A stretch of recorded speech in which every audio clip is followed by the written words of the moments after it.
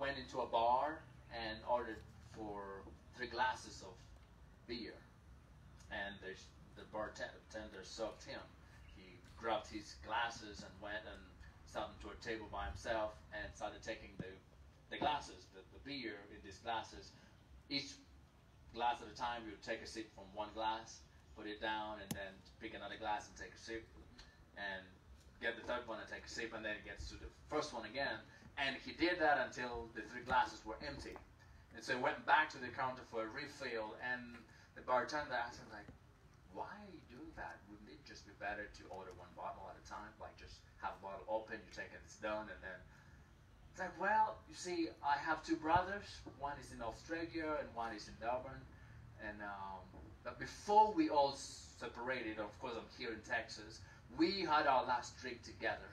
And we agreed that wherever we would be doing this. So I am taking 1 glasses for myself and 2 are for my brothers. And wherever my brothers are, they're doing the same for me. I was like, wow, okay, that's so thoughtful of you. And so everyone else laughed, and he continued with his, taking his beer. And so he became a regular.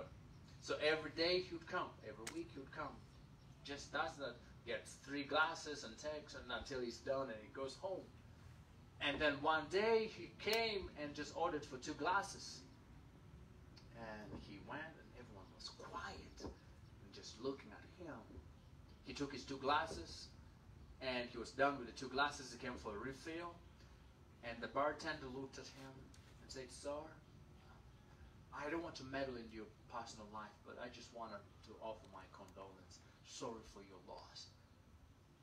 And the guy looks at the bartender and is like, What loss? What do you mean? He's like, "No, your brother. You lost a brother. You've always had 3 glasses, 1 for yourself and 2 for the other brothers of yours. And today it's just 2. That means you lost someone." And like, no, all my brothers are okay. They're doing well. So why only 2? He's like, "Well, I got saved, and I'm now in a Baptist church, but my brothers are not yet saved. So the one that is not there is for me because I'm now saved, but the 2 are for my brothers. So I'm still taking for them and on their behalf." And I was like, okay, that is something. And so this man is pretending to be something he's not. This man is desiring to have the blessing that comes from being in Christ, but is not willing to let go of the pleasures of the world. He wants to be part of a body of Christ, but he's not willing to let go of the fellowship that the world offers. And yet the Bible tells us the 2 cannot be in the same place. You cannot have light and darkness. And as the story we're going to read in the Bible tells us of some people who were living their life in pretense. And so open your Bible, if you will, to Acts chapter 5. And we will read and see this story. But I want us to begin with verse 36 of chapter 4 to see how the story unfolds.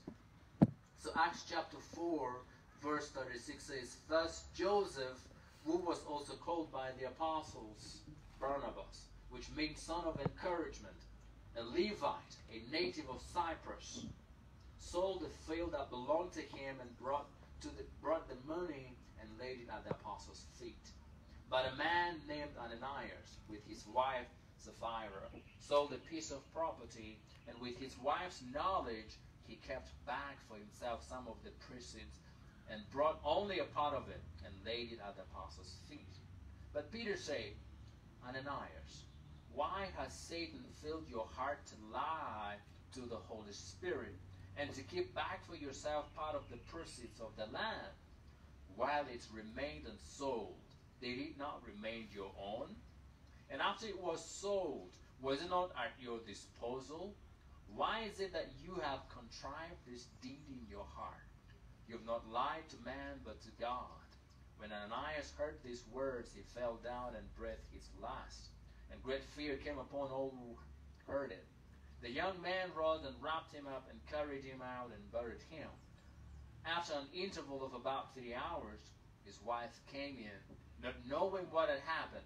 And Peter said to her, Tell me whether you sold the land for so much. And she said, Oh yes, for so much.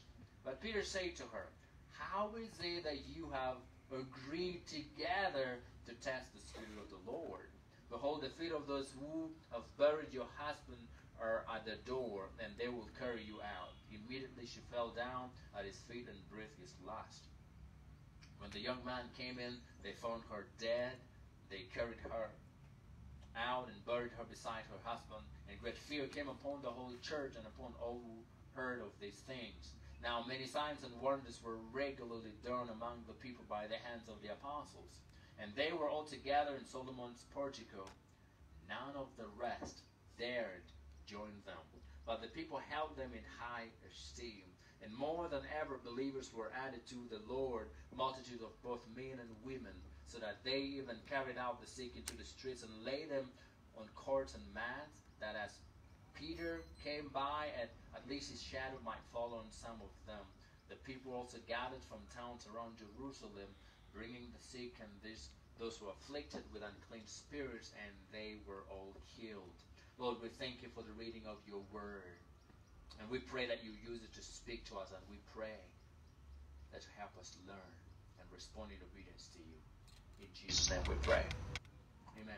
So I just told you a story about this man, this Texan man, who wanted to continue with the pleasures of the world, continue with being part of what the world offers, but he, at the same time wanting to be part of a fellowship, wanting to be part of the body of Christ. And you can now balance that. Now we see something happening in the life of Ananias and Sapphira, and it's something for us to learn from. And the title, by the way, for this sermon is pretending to be something you're not, if you want to fill it on. But there are a lot of things we're going to see in the life of this man and his wife. And what we learn from Ananias and Sapphira is what commitment is, unfortunately, for a wrong cause. This man and his wife were so committed, and they were devoted to lying, and they were professionals like that. But what leads to what we've just read is pretense. Wanting to live a life that was not their own. Wanting to be someone they were not, and therefore trying to do what they could not. You see, it begins in chapter 4 where we were told the believers were giving what they had. Others were selling their properties. Others were bringing the little money they had so that the needs of the church was met. And we saw last Sunday the church we should be is a church that meets the needs of its members. And we saw these guys were doing it. And the last thing we see is Joseph, who is called Barnabas, sold land and brought the money before the congregation and said, here is my gift to the church. Right? And people that praise God, right? Now, Ananias and Sapphira is like, oh, I think we also need to be on the spotlight. We need to be known. And when you read the story and follow, it appears that they had made a public declaration. Well, my wife and I, we have land. We're going to sell it and bring the money to also support the needs of the church. Why did they do that? Because they saw someone else did it. Now, I've mentioned this before. How many of you have ever attended a wedding meeting? And where the pledges and things like that are happening. Then you probably, hopefully you survive this, but so many times we have ended up making pledges of things that we were not ready to do. Someone goes with a 20,000, and of course that's what it has like. This was my contribution. And then you get there, as people are, making pledges, this one says, I am contributing 500,000 towards this occasion. Chairman's like, secretary write that. And someone is like, I'm giving 450,000. I'm giving 300. I'm taking the food. Oh, that might be like 3 million. And then you begin like, what can I do with my 20,000? I'm gonna say 20,000. And then because you want to be on the same platform with the rest. Now remember, the rest were giving 200 or 3 or 4. They are in position too. But now you want to be just like them. And what do you say? Well, I am taking all the sodas. Chairman, write my name. All the sodas. And those are 50 crates. And then you get back home. Just on the way, people are like, praise God, thank you for your support. You don't have a word to say. Because out of the 20 you had, your transport was coming out of that as well. But now you've pledged to cover 50 crates of sodas. And you're wondering, that I need 4 months' salary to be able to take care of that. Where will I get that? And then as days draw closer, FBI cannot find you.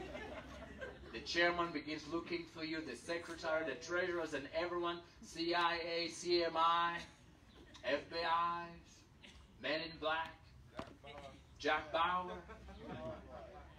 all of those guys, Jack Ryan, none of them can get you. Your phone is off. Why? Because you made a promise you knew you cannot keep. You got involved in something only for a phase. You wanted to make a face. You wanted people to see you and know you, and you wanted to be at a certain level that you were not. And we've landed ourselves in trouble always doing that. This is what's happening with Ananias and Sapphira. You see, Joseph sold the property. Of course, we're not told whether that was his own property, but he sold his property and brought the money. We in good faith to support the ministry. Now, this man and his wife sees like, okay, I think people should also know we have done something. And there's nothing wrong in wanting to do something, but whatever you're doing, you do it within your means, right? Now they promise to sell. And so the first pretense we see is they pretend to be generous. Just like he sold, well, we're also going to sell. No, don't worry, we're only going to sell. But we're told when they sold the land, the money came, oh my goodness, I've got to give all of this 50 million. No, this is too big. Can we divide it in half and take half and keep half for ourselves? But we will tell them, this is what came out of the land. You see, the foundation of the giving was wrong. The motivation for the giving was wrong. The desire for why they wanted to give was wrong. But we see that in their pretense to be generous, they ended up withholding something then. They held some things back. Now I want to ask, what is it that you're holding back from God? Could be a promise you made to the Lord and you're not fulfilled it. Could be a commitment to something. Could be a pledge. You made a pledge, well, I am going to do this, and now you're running away from it. Could be the call that God has placed in your life and a gifting that follows it, and you've been trying to just run away from doing that. What are you holding back from God? See, at the end of it all, it does not matter what we've given. What matters most is the motive behind the giving. But also, by the way, God does not judge us when it comes to giving out of what we've given. He judges us based on what is left after we've given. That's where the evolution comes from. That's why Jesus, when people were giving in the temple, he said that woman, the widow who gave only 2 coins, he said she's the best giver ever. Why? Because she's given everything she had. Now others were coming with full sacks of coins and throwing it in the coffer. Take a minute as the coins are ringing in the coffer. Well, the giving. Now, imagine someone has 1 billion and then he gives 1 million. Is he feeling the pinch? No. But if someone has 1,000 and is given 900 shillings, is left with 1. Who of the two has given sacrificially? Most times we would say, man, this guy gave 1 million, he's sacrificed. But when you look at what he's given with what has remained, that's a balance from something. And sometimes that's how we give, sadly. We give balance to God. On Sunday morning, we begin looking for, I left my, Fidel, did you see my, I left my coins here yesterday. I need that coin. I went and they gave me, there was 100, and there were 2 100s, and then 200, there are 400 supposed to be here. Where is it? And then they turned the house upside down, looking for the balance of the coins so he can come and give. Sometimes we do that. You see, but sometimes we are in trouble and we put ourselves in that spot because we are trying to compare ourselves with others. And I've said this before, I want to say this. See, God has not called you to be that person. God has called you to be you. My brother Matt, God has called you to be Matt. And He's gifted you as Matt to do what He's purposed you to do. Not Roy. But so many times we try to reinvent the wheel. We try to see what others are doing and want to duplicate it, want to compare ourselves with them, or be like them, or be better than them.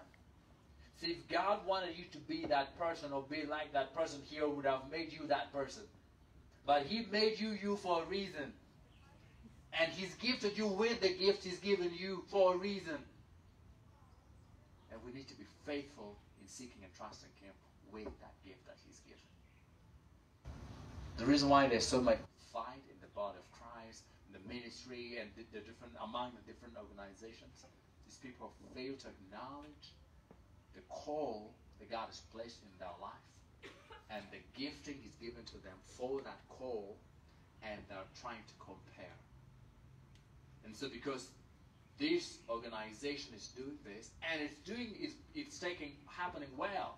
And of course, as long as we're being faithful in serving God and in doing what He's called us to do, it's going to prosper. God is going to bless it, because at the end of it all, it's not our work, it's His. But what happens? Now it's like, okay, I think that works. I think we need to begin doing that as well. Well, God has not called you to do that. He has called you to do what He's given you. But once we begin trying to be like others and compare ourselves with them, we are in trouble. Because one, you lose your identity. Because for me to become Matt, I have to stop being Jacob. And so I can become him. For me to begin living like him, I have to stop being me and be like him. And then I become scarred face. Okay, any of you watch Batman? The Two-Face villain guy, Scarface, yeah. Where it's one face, but another face is inside. And what people see is not you. Sadly, many people are living a lie, living lives that are not theirs. Now I want to ask, whose life are you living? Just think about it for a moment. Are you living your life? The life that God has purposed for you. Living in His will and serving the purpose He's called you to be. There are many young people, probably even here, who are not who they are. They are Bobby Wine. There are many here who are Lil Wayne. There are many here who are 50 Cent, Curtis Jackson. There are many here who are Michael Jackson, the Moonwalker. And now there are many here who have, first of all, taken on a fictitious character. They're Jack Bauer. And you even see the writer name is like Jack Bauer. I can run through the ventilator. That was a move, man. But then they try to live and do everything just like that person, and then their identity is gone. There are many who are Spice Diana. There are many who have become Zinka. There are many who have become Bad Black. When Butcherman was the most popular guy, there were many who became Butcherman. Now, there are many people who don't know why Butcherman walks like this. It's because he's not balanced on one side. Okay? Now, people thought that was just a way of life. It's like, you walk like this. And of course, you know, those guys are with drugs. So here it's full of leaves, the weeds, cigar weed. And so it also pulls the trouser down. And now Butcherman, the trousers down because the pocket's full of weeds. And then here's no balance, so he's walking like this with trousers down. And people are like, wow, man, that's a good like walking style. And so there are very many young people who also started pulling. Now here's empty, so what do? Put stones. Or get peppers and fold many peppers as they can, so it swells. But also walking. Even the talking side, man, how are you doing? Because Butcherman works like that now. Butcherman works like that because he's lame on one side. But everyone is like, man, that is the walking style. And they don't know why the trouser is down. So there's because there's nothing to pull it, they push it. Whose life are you living? Are you trying to live someone else's life? Stop pretending. And then secondly, we see they were pretending to be faithful. So Peter asked him. So the guy brings Peter, asks, he's like, okay, is this from the sale of the land? He's like, yeah, it is, all of it. We brought all of it. There's not even a penny. As it came, I have brought. It's like, what? Why have you deceived in your heart to lie? Now let me ask you, can we lie to God? Now we know that He's omniscient, He's omnipotent, He's omnipresent, He's all-knowing, He's all-wise, He's everywhere, He's all-powerful. Can we lie to Him? Now that we know He knows everything. Now this is theology. Can we lie to Him? That those who are saying no, and I've seen that those who are not sure but they're saying yes, and that those who are shaking, it's not vertical, it's not horizontal, that those who are shaking this way, it's like, it's a slanting. So it's like a half yes and a half no. Can we lie to God? No. Okay. Now let's find out. So, how many of us are parents? Okay, how many of us are babysitters? You take care of, maybe as a nanny or something. So at least you work with kids. Have there been a time where you went back home or from wherever you were, and then you find the kids with the sugar here? Or, you know, they've just eaten the beef you had left for supper, for dinner, and the oil is here, the soup. And then you say, John, what happened to the sugar? Why did you... Mama, look, me, since you left, I've been here, I've not even gone there. Maybe they're right. Now, are they lying to you? Is it because you don't know?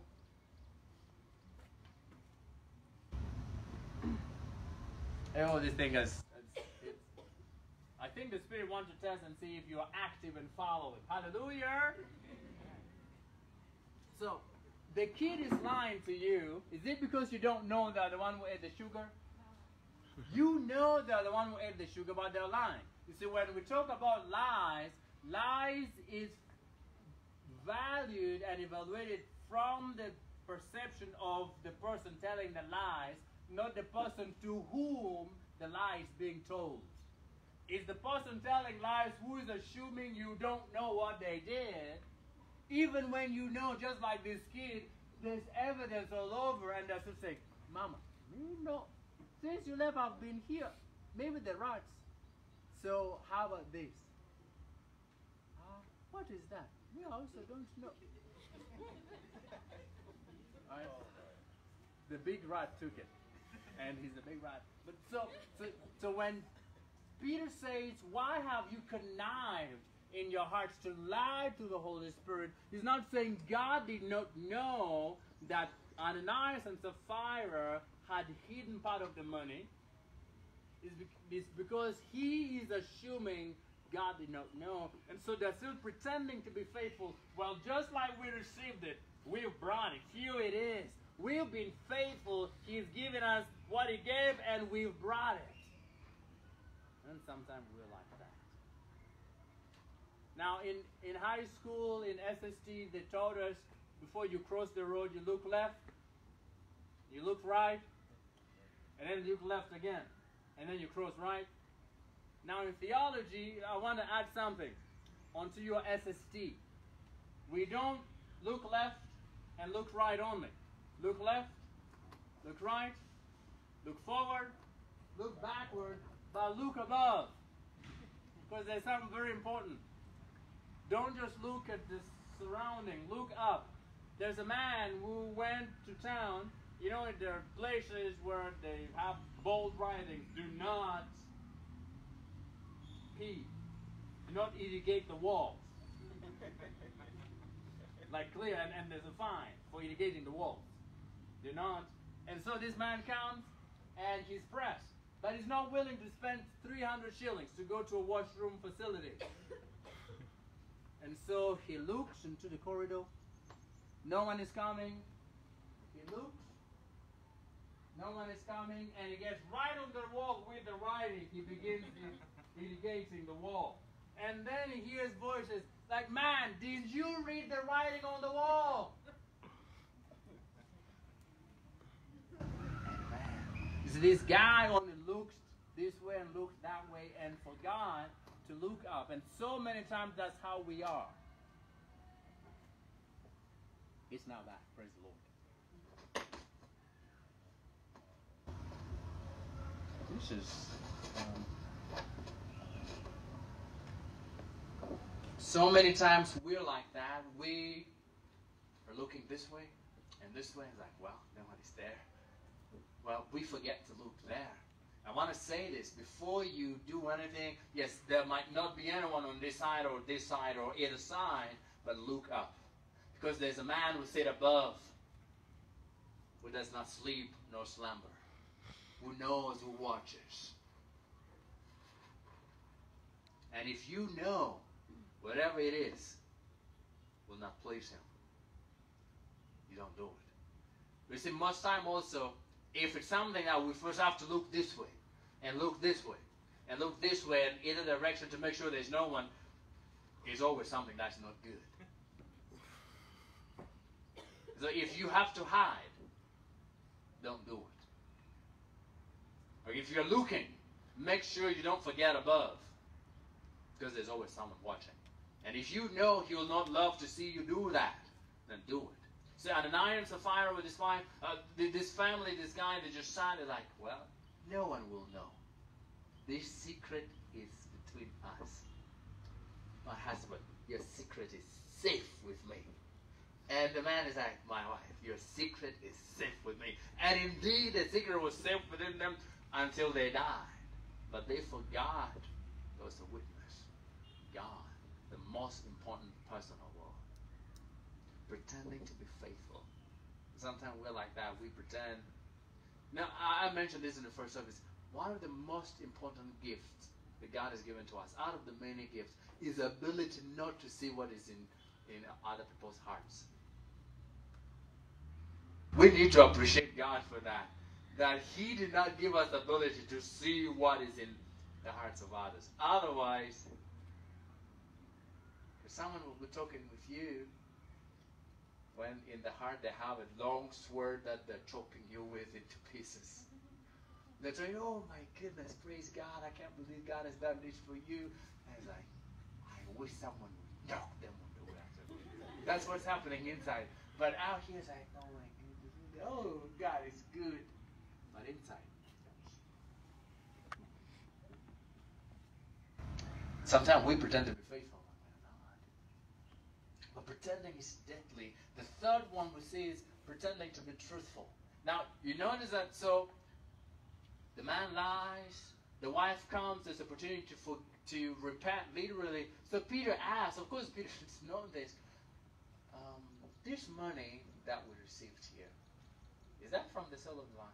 Was that everything? And she said, oh yes, that is everything. Pretending to be truthful before God. See, God knows, by the way. Well, we can lie to each other, but God knows. You know, He knows the words we're going to say before we say it. And sometimes we still want to lie to Him. That is not. And by the way, if you're ever going to lie, to say a lie somewhere, make sure you have a very strong memory. that you'll never forget the lie you made. Because one lie leads to another lie, and then your life is defined by lies. So if you're ever going to lie, well, of course that's a human being, make sure you have a strong memory. That you remember the lies you gave 15 years ago, that you meet this person, and like, oh my goodness, I told him this. Oh yes, it's still like that. But we cannot. Lies imprisons you. Lies makes your life difficult. Many men, many women have landed themselves in trouble by lying and trying to be who they're not.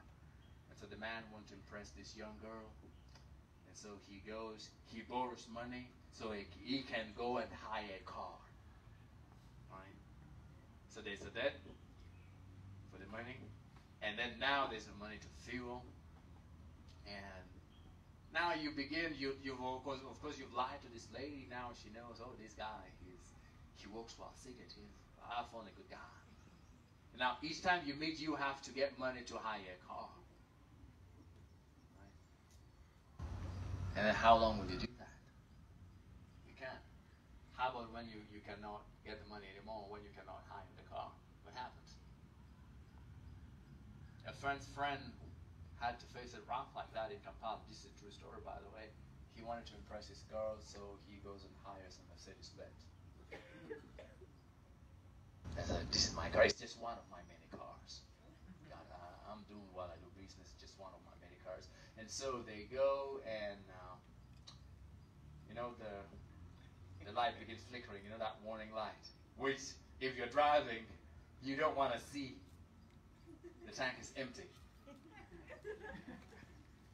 And so, of course, at least he had some money that he had even borrowed, at least to do fuel. And if you know a Mercedes-Benz, you know it eats. It's a beast, man. And so he gets into the filling station. This guy does not know how to open the fuel tank. Well, from his own car, out of his many cars. And so he gets there. So the guy from the pump is like, just open.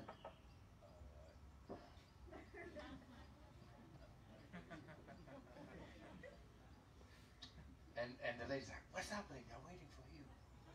And then, of course, now the people behind are beginning to honk.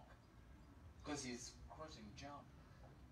The lady's like, what's wrong? He's like, you see, this is my car, but I most times don't drive. I always use a driver. So I don't know these things.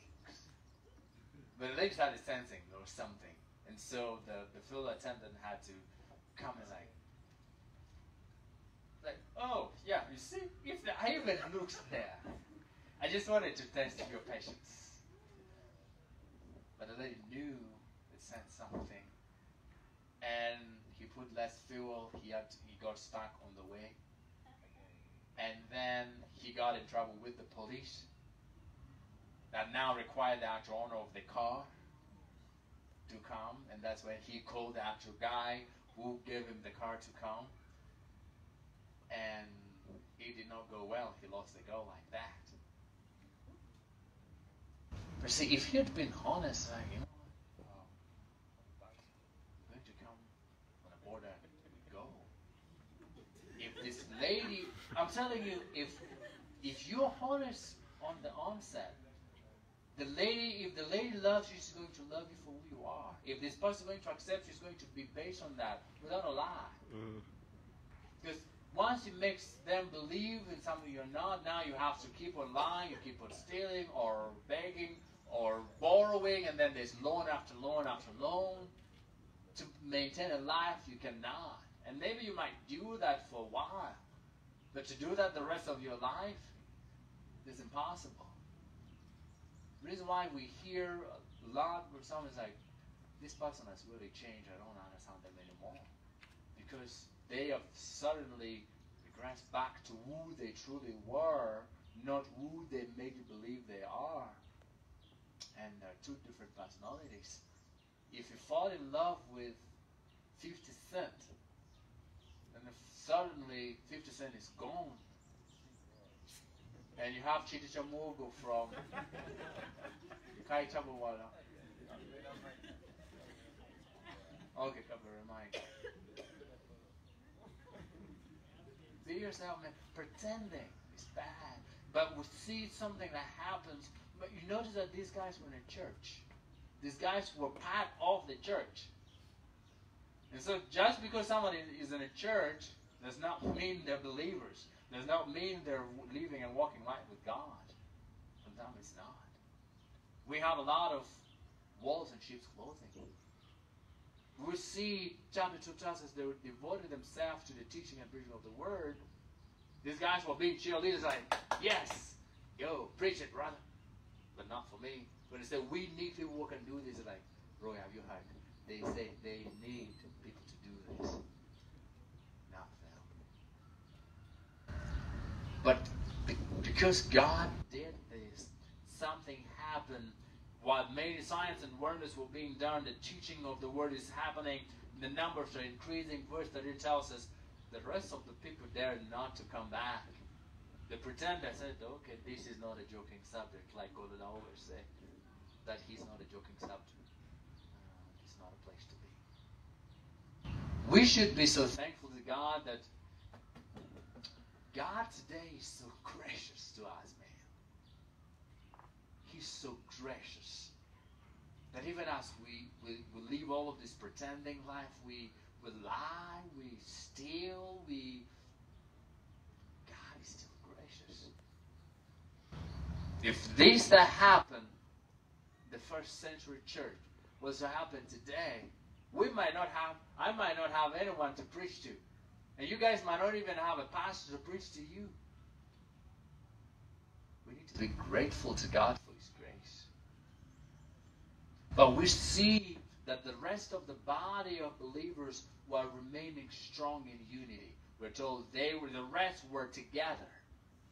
While others were fleeing, they were together.